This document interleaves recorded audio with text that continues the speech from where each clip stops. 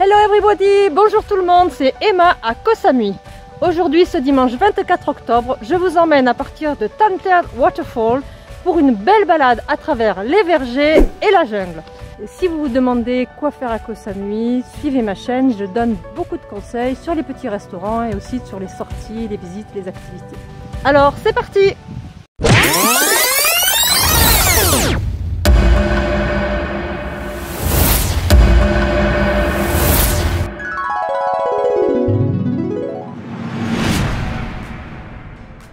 Au départ de Tanter Waterfall aujourd'hui, voici une première vue sur la vallée et on a déjà rencontré un grand nombre de vergers de bananiers aujourd'hui avec des régimes énormes. Je vous emmène en balade sur les hauteurs des collines de Koh Samui. Alors la saison des pluies a commencé à Koh Samui, un peu tôt d'ailleurs. Cette année on a plutôt une mousson en avance. La grande chance d'être sur une île, c'est que la pluie tombe massivement la nuit et ensuite le petit matin on se réveille et on a un plein soleil, ça fait plaisir.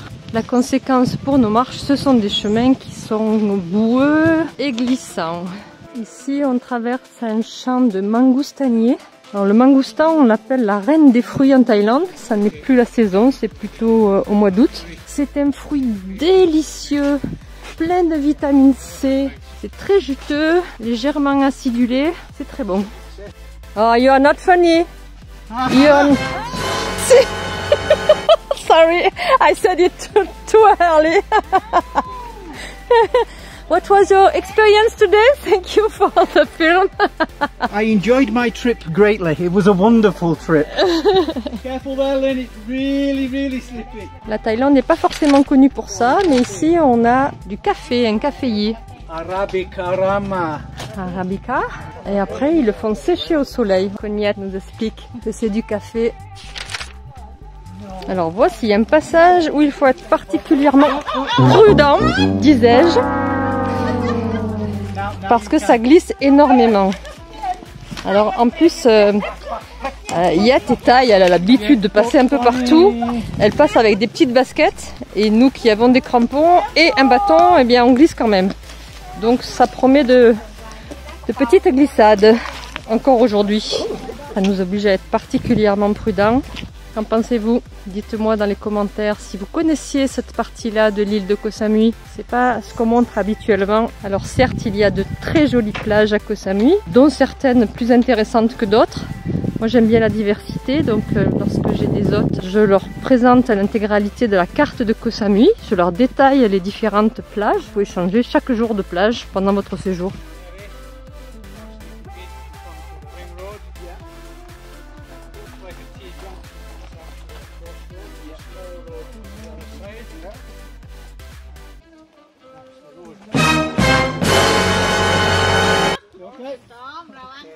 Tom, I got it, sorry. I'll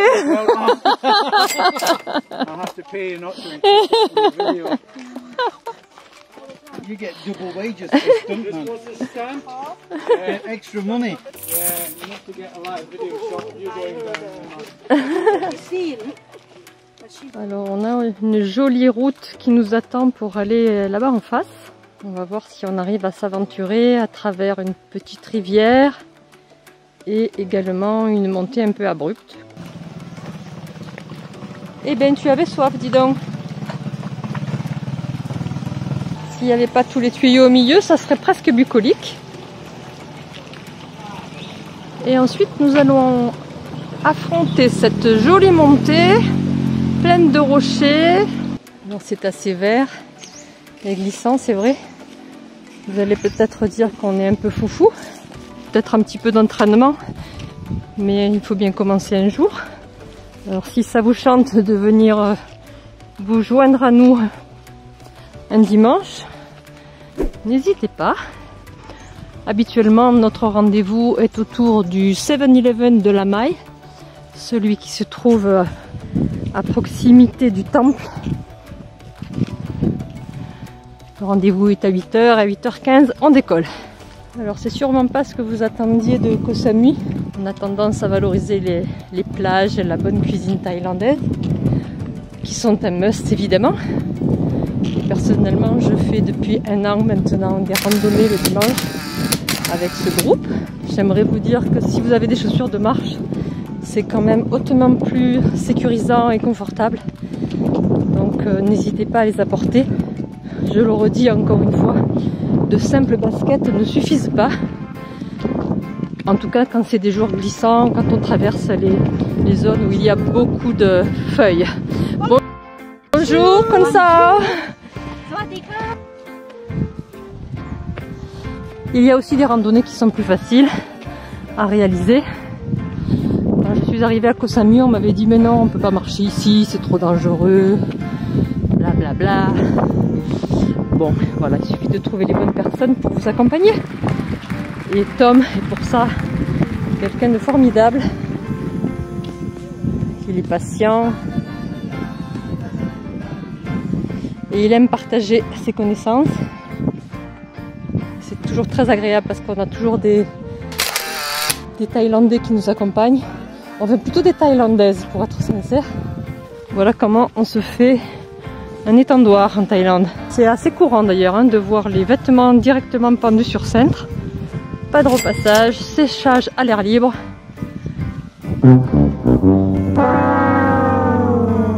Very friendly dogs. Sur cette vue, sur le Pendant Marine Park, c'est un parc national, une réserve naturelle. Voilà, Tom, c'est notre GPS. On n'a pas besoin de s'inquiéter. Allez, ça grimpe encore un petit peu. C'est une vallée plus humide qui fait le plaisir de tous ces bananiers. Un régime peut accueillir entre 120 et 150 bananes. Des fruits du dragon qui viennent s'agripper, rechercher la chaleur de la roche, mais aussi l'humidité qu'elle peut dégager au petit matin. C'est un fruit qui peut prendre 3 couleurs à l'extérieur. Il peut être jaune, blanc ou rose. Une chair qui est blanche avec des petites graines noires. C'est pas un fruit qui est très goûteux, mais il accompagne très bien vos salades et notamment les brochettes de fruits. Alors là, quand on trouve des bananes par terre, ça fait le régal de nos petits déjeuners. Poivre vert. This is a very nice fresh paper from Thailand. Especially for the green curry. Yeah, this is for green curry, for everything you can eat good aroma. Après une bonne montée, nous voici à nouveau autour d'une jolie clairière dont je vous fais profiter du paysage. La température est d'environ 27-28 degrés aujourd'hui. Ça nous fait du bien. L'effort est parlé en même temps. Mais je m'en voudrais de ne pas vous faire profiter de ce joli paysage. Un grand nombre de philodendrons dans ce coin-là. Ce sont des plantes qui requièrent énormément d'eau, qui sont ravis de trouver ce coin à l'ombre.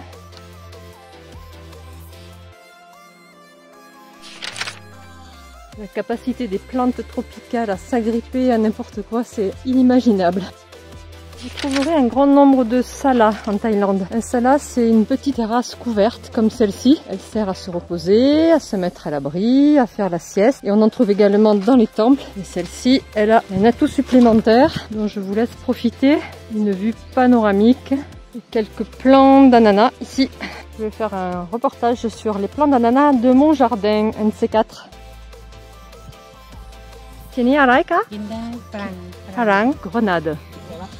Alors ils appellent ça des farangs. Farang, c'est le nom qu'on donne aux étrangers, tout simplement parce que la plante vient de l'étranger. Ici on a un jacquier avec des pommes de jacques. C'est un très gros fruit qui généralement pousse très proche des branches et du tronc.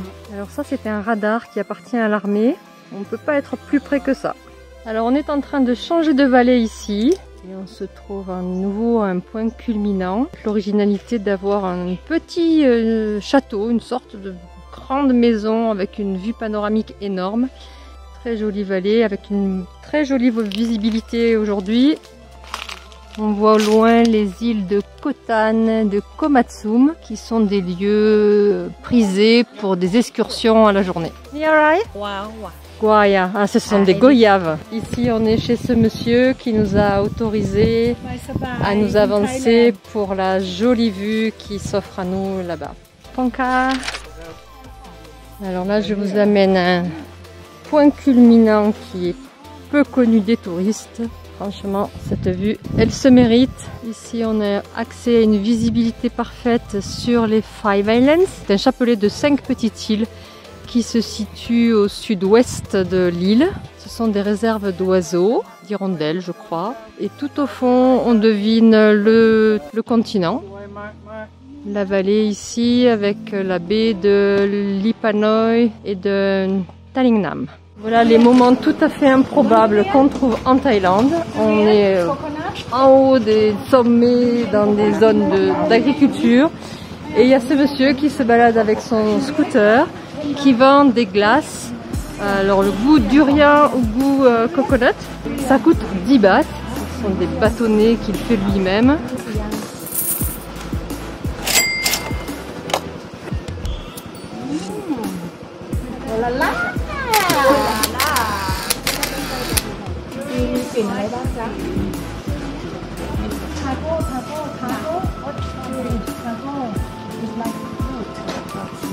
La conséquence, quand on croise le monsieur qui fait les glaces, c'est qu'il y a toute une série de gourmands et de gourmandes qui sont en train de se régaler. Alors, vous l'avez compris, ce que je préfère moi en Thaïlande, c'est la Thaïlande authentique. L'arrière-pays, les plages secrètes et les petits restaurants thaï. Bien sûr, je vous ai montré dans une précédente vidéo que vous allez retrouver ici à quoi ressemble Fisherman Village aujourd'hui, à 9 octobre 2021. Ce sont des quartiers touristiques, ils existent parce qu'il y a une frange de population qui apprécie ce genre d'endroit. J'y vais ponctuellement, notamment les vendredis soirs lors des marchés nocturnes. Mais ce que j'aime beaucoup montrer, moi aussi, c'est aussi la partie secrète de cette île de Koh Samui que l'on ne trouve jamais dans les guides et rarement dans les vidéos. Si ce contenu vous intéresse, eh bien, je vous propose de vous abonner à ma chaîne. C'est ici. Voilà, nous sommes arrivés au terme de cette randonnée. Nous avons parcouru environ 9 km, environ 4 heures de marche. Je vous remercie de nous avoir suivis et je vous dis à bientôt pour de nouvelles aventures et de nouvelles visites. Bye bye!